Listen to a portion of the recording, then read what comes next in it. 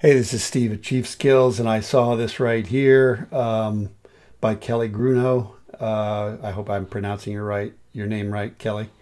He's wondering how to create this material, and really, unless you have a custom material, maybe you can find something on the net and use it as a material to create your wall type.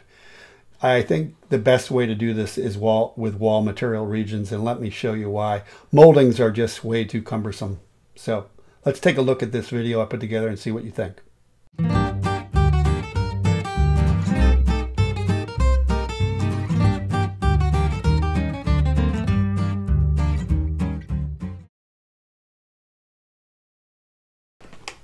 Okay, this is Steve at Chiefskills, and I've got this little house here, and I'm going to show you how to do this siding. It's really fairly simple. The first thing I would do is, well, I want to just say one thing. Moldings is a possibility, but it's very time consuming. So if you get the outside room here, see how I've selected that, and you make a molding polyline, it's going to put it at 0. And one of the problems is, well, it breaks at doors, but it will not break at windows. So if you went in here and you added a new, like -001, and you added a molding here and made it, say, 0.75 by 4, okay, I would uncheck that, and you take a look at it in overview, it would probably start to do the job. I mean, you could then click here and use multiple copy and say okay, and then, well, no, you can't, but I would use transform replicate, and I would make, say, I don't know, 16 copies at 4.75, say okay. There you go. The problem is it doesn't cut them at the windows, and each one of these would be an individual molding you'd have to break and move into position. It's kind of a pain. It works at doors, but it just doesn't automatically seem to work at windows. So anyway, moldings is an option, and there may be a way to make it work, but I think it's too time consuming. So what I would do is I would just change this wall, and the first thing I would do is create a new wall type and copy this and say, so you don't lose your siding 4, I would just say custom, shiplap, whatever. And what I would do here is change this to a wood material. So just go right here to the core catalog and find wood, and then let's just find hickory, and let's just use hickory knotty. Okay, and let's make it 3/4 of an inch thick, and let's just take a look at that. And it's going the wrong direction, and so if you, really the smart way to do this actually is to make a copy of this material. So if you go here, select material, and then click plan materials and find it,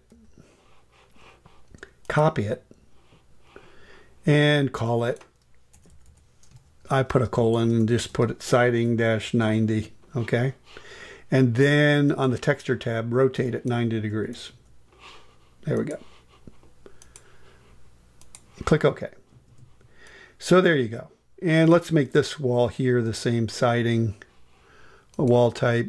Let's just make it right there.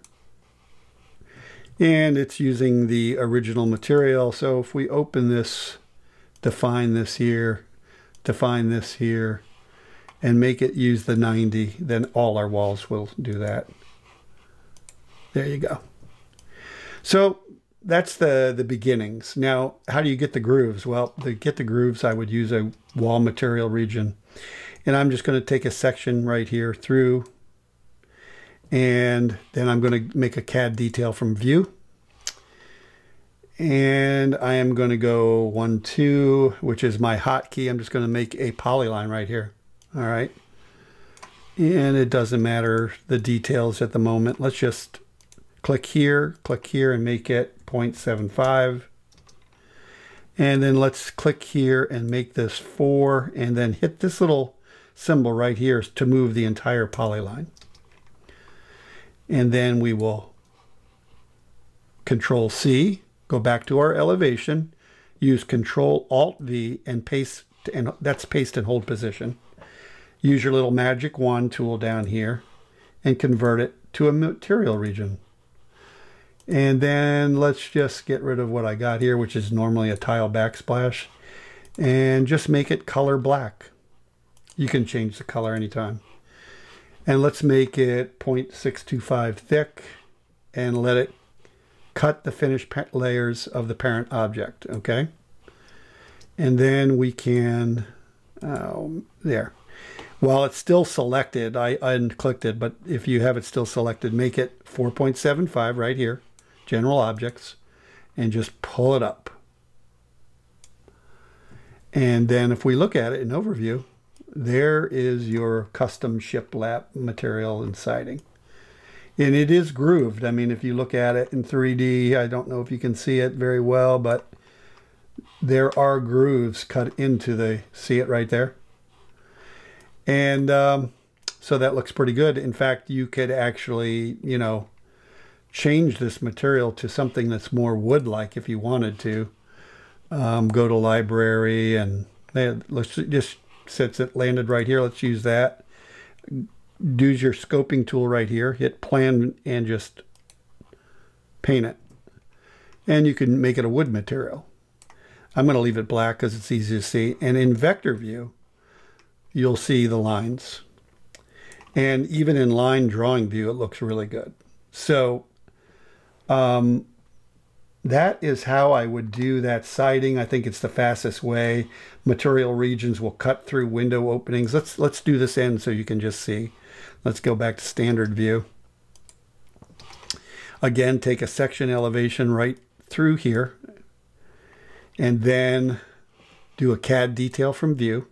And in this case now we have these grooves. So let's go 1, 2. That's my hotkey for a polyline. Let's just do this. Snap it to there. Pull it over to here. Control C. Go back to the elevation view. Go Control Alt V. While it's still selected, use your little magic wand tool and make it a material region. And I'll tell you what I'm going to do. I'm going to delete that. We'll start over. Let's go back to our full overview here. Select this. And then come down here and see this little wrench icon. Make it the default.